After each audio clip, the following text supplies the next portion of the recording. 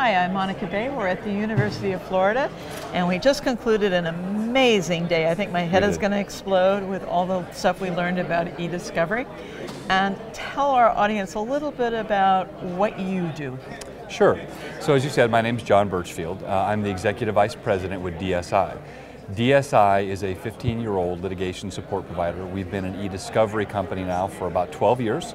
We deal with the totality of all of the e-discovery services across the EDRM. Some information governance, primarily though dealing with everything from identification and collection of data through processing, hosting, and review of that technology, primarily inside of hosted review platforms like Catalyst. We've been a Catalyst partner. You've been a partner with them for a while. That's one of our main connections here. And through a really good party at Legal Tech. The best party ever, that's right. Thank you, John Rich and the Catalyst team. So we've been partners with Catalyst now for about 8 years. We have been, I think, their leading partner now for 3 or 4 years. We've put terabytes and terabytes of data in the platform. And we feel that the advent of the technology-assisted review platforms, particularly what we call continuous active learning, are one of the most exciting fields for the legal community as we deal with this problem of big data. I'm going to stop you now because I want to get to the students. Sure.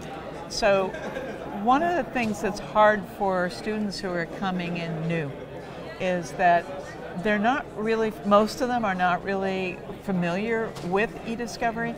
And I think there's still some stereotypes from the old days of being stuck in the, which I did, I worked on some of those, the contract lawyers doing review of documents and so forth and so on. How is e-discovery changing now? What do you see coming down the road in the immediate year or two? Sure. Well, I think that the important message for law students is that the education and investment in learning the technology is going to be the most critical thing for the practice of law over the next several years. I agree with you. The mindset that you're describing, and we don't want to use the term Luddite, but I did. Let's call it technology adverse, is sometimes hindering the practice of law. Yeah.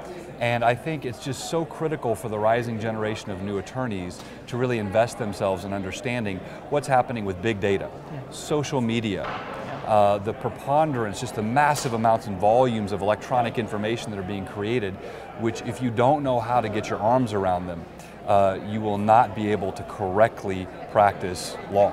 What do you think is the biggest mistake that lawyers make right now in terms of e-discovery? That's a good question. I would say probably what we see the most common mistakes being made are on the front end of the process. Okay. Where we don't have proper preservation of the data and we're not seeing proper collection of the data. So we're either over collecting, which drives up expense for a corporate client, or we're under collecting because we've used some process like, say, search term culling on the front end, trying to reduce data, but we then wind up having to go back and recollect because we've not gotten everything that we need.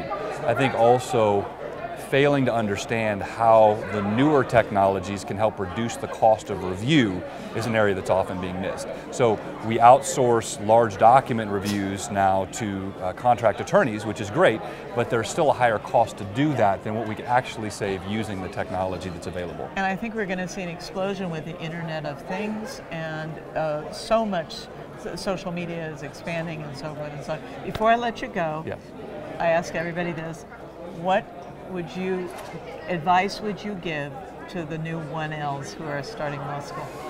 I would suggest that investing in this area of technology in conjunction with your legal education is the most exciting part of law that you could get involved with.